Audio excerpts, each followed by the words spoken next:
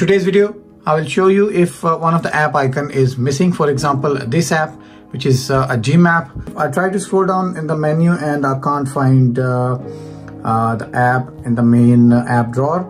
So I even try to look inside the folders, subfolders, maybe I can find it somewhere, but there's no sign of that app.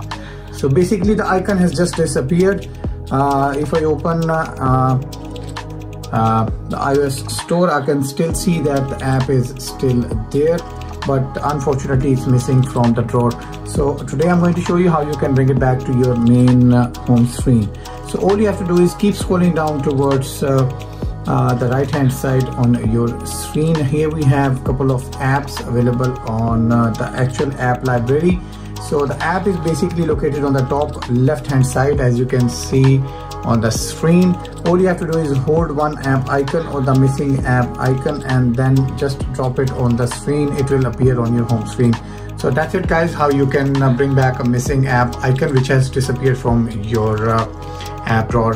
Thumbs up, like, subscribe and share. If you have any feedback or comments, do let us know in the comment section below. I'll see you soon. Take care. Bye bye.